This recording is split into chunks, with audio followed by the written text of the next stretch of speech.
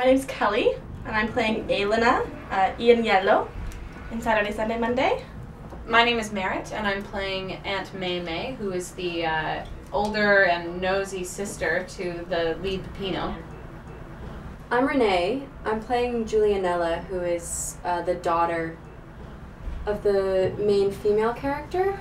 And she's like 16 and young and living la dolce vita, which is sort of loving life and relaxing, and she's really fun. She's interested in fashion and kind of a spoiled brat, but she doesn't think that she is. She's Aunt May May's favorite niece. She's Elena's favorite too. Yeah, I'm always the favorite. Everyone loves no, that's not true. Julianella. My name's Amy Wallace. I am from Grimsby, Ontario, and I'm playing Maria Carolina.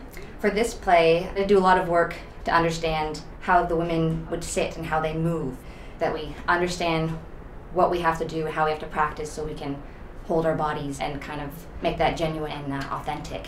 So that was a difficult thing to work on for this show, but I think we're doing pretty good. So. My name is Erin Eldershaw, and I am playing Virginia the maid. For this piece, it's Saturday, Sunday, Monday. It's a 1960s drama centered around the dinner table and ragu. And we did have to learn an accent because it's set in Naples, so we were supposed to be as much of an Italian family as we can be. It's been a tough process, but I just watched lovely movies like It Happened in Naples with people like Sophia Loren and everything, so I just kind of like relate to those movies and anything we can find. I do a lot of research.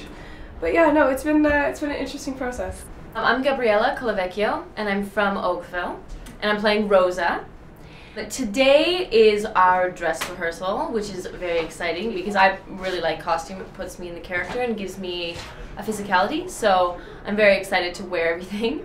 The type of show we're doing right now requires very detailed props. It's naturalistic, so everything works, the stove works, and we're actually chopping food on stage and everything is happening live. All the little elements are very important to get used to, or else when we end up there, we get distracted, we'll forget our lines because we're, you know, thinking about all the other little details. So this is a very exciting day for us because we get to have everything and practice what it's going to feel like to actually do everything on stage and wear what we're wearing, our aprons and dress coats and all those things.